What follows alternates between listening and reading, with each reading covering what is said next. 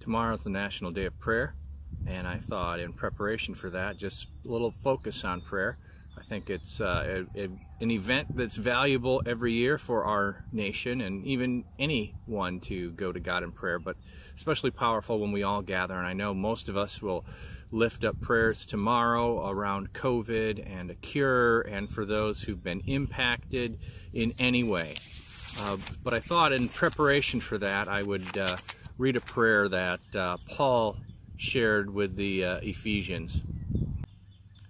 For this reason, I kneel before the Father, from whom every family in heaven and on earth derives its name. I pray that out of his glorious riches he may strengthen you with power through his Spirit in your inner being, so that Christ may dwell in your hearts through faith.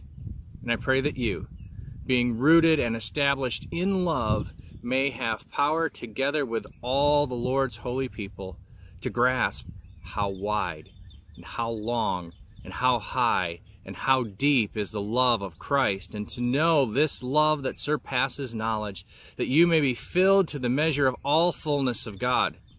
Now to him who is able to do immeasurably more than we ask or imagine according to his power that is at work within us, to him be the glory in the church and in Jesus Christ through all generations, forever and ever.